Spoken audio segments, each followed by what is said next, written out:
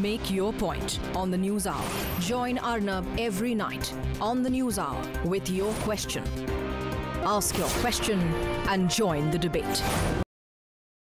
Well, we're getting some breaking news just coming in now. The India-China financial dialogue, which was due to be held in Beijing between Finance Minister Arun Jaitley and his Chinese counterpart next week, has been postponed. This is what we are learning in terms of latest developments concerning India and China.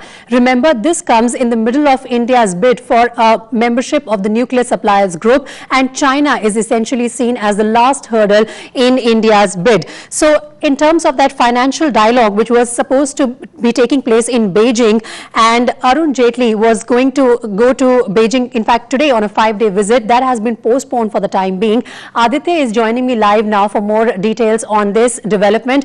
Aditya, first of all, the significance of this development, Arun Jaitley postponing his trip to China for that financial dialogue, how is this connected with India's bid for the NSG membership and hectic parleys in which India is engaged with China to make sure that they come on board?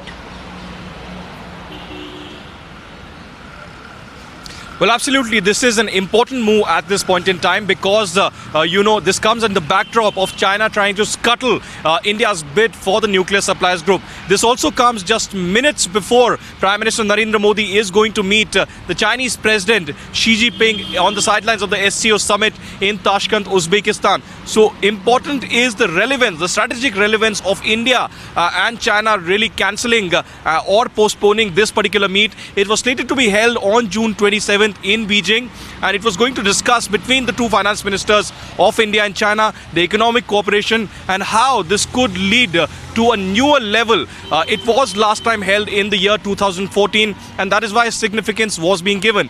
But now we are being told officially that Shaktikanta, the Secretary of the Department of Economic Affairs in the Department of Finance, could not attend, and that is why this is being postponed at this point in time. But certainly this has strategic repercussions also, because perhaps India is trying to convey a very strong message to China that now is the time that India should be accepted in the NSG, and there cannot be any form of delay in the form of discussions or the reason being given of the criteria.